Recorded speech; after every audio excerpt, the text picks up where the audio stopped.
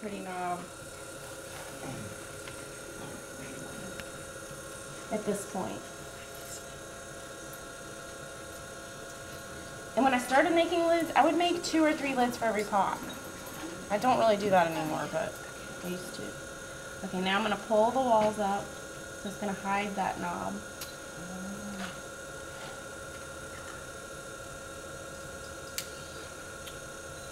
Keeping the rim rather thick, because it's going to thin out when I push it back out.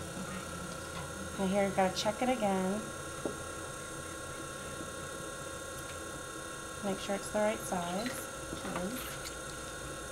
Smooth off the side.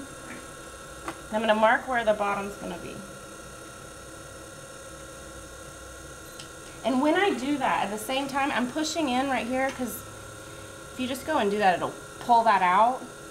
So that doesn't get any wider, I keep my thumb there. Okay? Alright.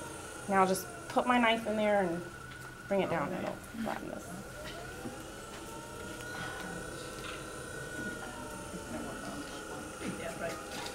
So essentially the only thing you really measured is this very base, right?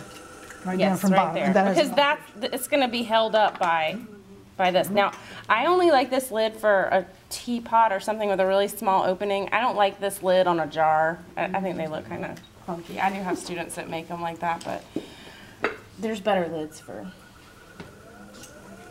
jars.